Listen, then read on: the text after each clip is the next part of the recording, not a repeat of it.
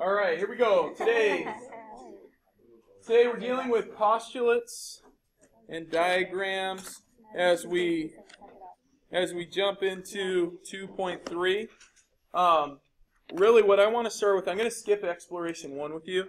Maybe skip that. If you want to do it later, you can. But I want you to start on page 44 of your student journal and exploration 2. Now, it continues on to page 43. Or excuse me, 45 of your student journal, so it goes through letter M there. Okay, and the essential question, what can be assumed and what needs to be labeled? Okay, that's what we're dealing with here. So work with a partner, answer parts A through M. Remember, it goes on to page 45. We'll come back together here in a few minutes and discuss. All right, letter A, all points are coplanar. Now, it's kind of tough to see, like in this picture, but there's an actual outline of a plane here, right? You guys can see it better in your book, I hope. Yep. Okay, so all points are coplanar. That is? Yes. That is true. Okay, they all lie in the same, or yes, they all lie in the same plane.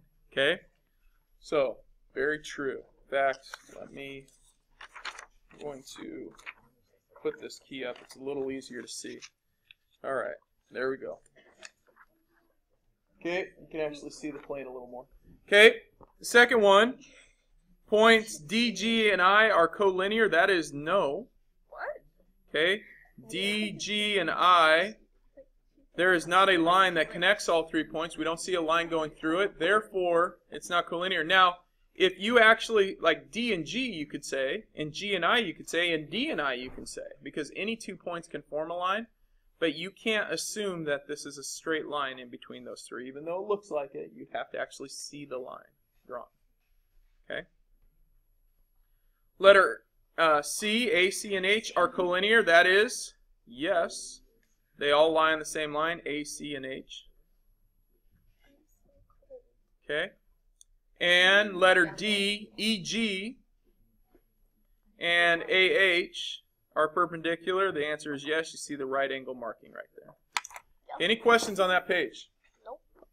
How many got them all? Okay. I missed one. All right, missed one. That's okay. All right, let's take a look at the next one. BCA and ACD are a linear pair. The answer is yes. Okay, so we look at BCA. You can't see it. Oops, thank you. BCA and ACD, they form a straight line, linear pair. They form a straight angle there. Letter F is no. AF and BD. AF and BD are not perpendicular because we don't have the right angle marking. So we have to see those markings.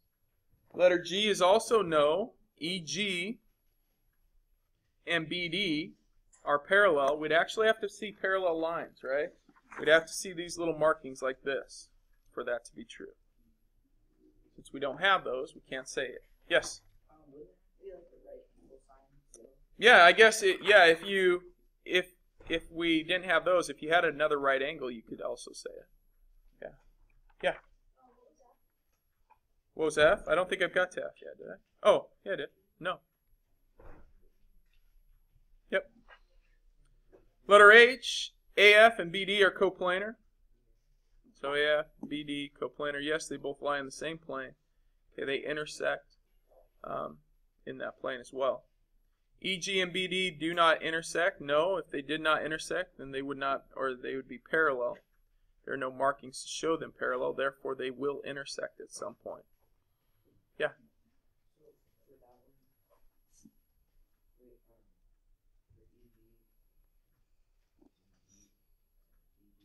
Yep. So I'm saying they do not, so they do not intersect. Okay? So they actually do intersect, right? What if this is just a poorly labeled It's purposefully, yeah. So you guys have to think through it. So if we say, so these do not intersect, is that true? No, they don't intersect here, but they'll eventually intersect. So that's a false statement. Yes?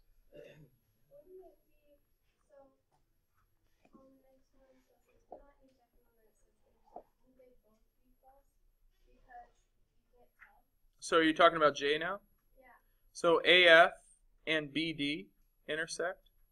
So this intersects that. Right? They intersect right here at point C. Okay. And last one, or no, I guess we have a couple more. EG and BD are perpendicular.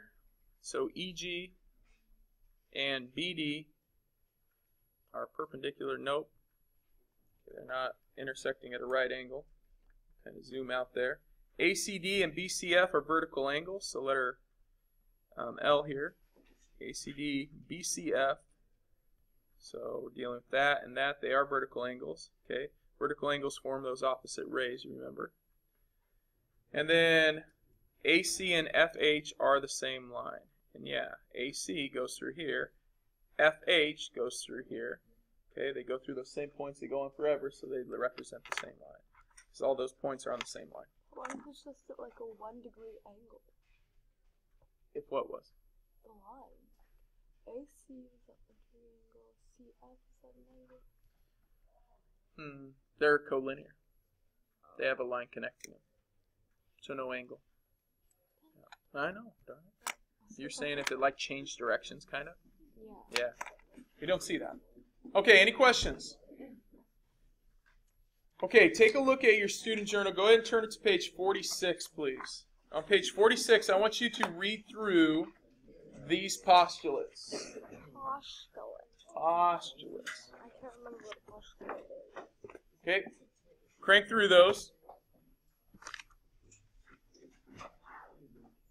Okay, guys, as we practice this stuff today, we're going to be going through these postulates. We have the 2-point postulate, we have the line point postulate, we have the line intersection postulate, 3-point postulate, plane line postulate, all these different postulates that you're going to have to reference here.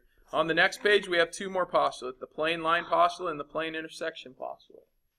Okay? There are examples here, and there are things that we've already talked about, just put in words and pictures here. They have names that we're using for those postulates. Okay? So as we take a look at, say, like the bottom of page 47, look at number 1 and 2 there. It says, state the postulate illustrated by the diagram. So go ahead and complete number 1 and 2. Look at your postulates. Try to figure out which ones go with those diagrams there, please. All right. So which postulate? Line point postulate. First one? Line point postulate? You think? Yep. Let's look at the line point postulate. Line point postulate says a line contains at least 2 points. Okay? And 2-point postulate says through any 2 points there exists exactly 1 line. Okay? So we start with the points, and then we get a line. I think we got to go with this one, 2-point postulate. Because you have 2 points, and you can draw a line versus a line containing 2 points. Here you start with the line, and then you have 2 points on it. Here you have the 2 points, and you can draw a line through it. Okay? So this would be the 2-point postulate. I thought the 2-point postulate had to only have 2 points. Well, through any 2 points containing the line. That confused me. That's what we're talking about. How about number 2? Plane line postulate? This is the plane line postulate. Oh, yeah. Yeah.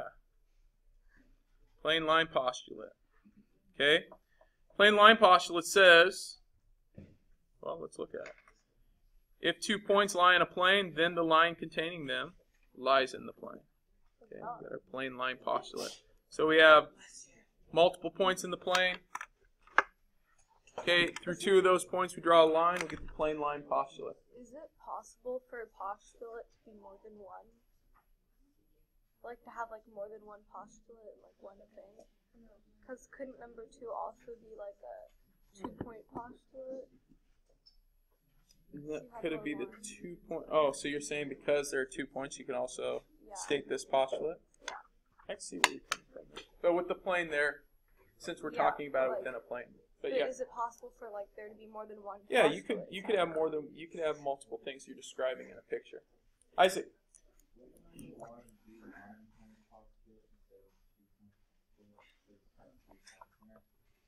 No, it doesn't. It doesn't have to be line point postulate. Because here you're starting with a line, and you have 2 points. The other way around, we're starting with multiple points and we're drawing a line through them. Okay, so I think you're getting hung up on the, like there being 3 points there. Yeah. Yes? So a 2-point postulate is points then draw a line? Correct. What is it? A 1-point postulate is a line. Correct. And there are points on the line. And on the Yes. 2-point postulate, you don't have to have 2 points? Yeah, you could have you have to have at least 2 points for the 2-point postulate. That's so confusing. Why is it called a 2-point postulate? Why Because is you it need just to have called at a point least 2 postulate? points to draw a line. Why can't it be just called a line postulate? Points within the line. Oh boy. This is so Okay, confusing. talk to me about it in a minute. All right. Hey guys, we're gonna go ahead and start up. Okay. You got on the 2-point postulate. 2-point postulate. Through any 2 points, there exists exactly one line. So you have to have 2 points, and you could draw a line through it. This is the 2-point postulate because you have 2 points that you're drawing a line through. Now, I know you see 3 points there, but think of it as at least 2 points. You have to have at least 2 points to make a line. I'm telling you that. Okay. The line point postulate says a line contains at least 2 points, so you have to start with the line. And on that line, once you have the line, there's at least 2 points on the line. Okay? Yes? On the homework? Okay, hold on. On this, are we good on, are any other questions on that? Don't want that to be a big sticking point. All right, so let's take a look at the homework. 2.3, practice A. So you're going to practice these postulates, applying them. So make sure you're using your notes. Okay? You have the front there. And then you got some of the stuff on the back. So what's your question, Maddie? Do we draw numbers 1 through 6, or do we give like coordinate points on the little plane? 1 through 6 here, you're referencing the diagram. You don't have to draw. Yeah. Okay, so you could give an example. So example of the 2-point postulate. So you find an example in here and list it. All right? Okay. Okay. Very good. Is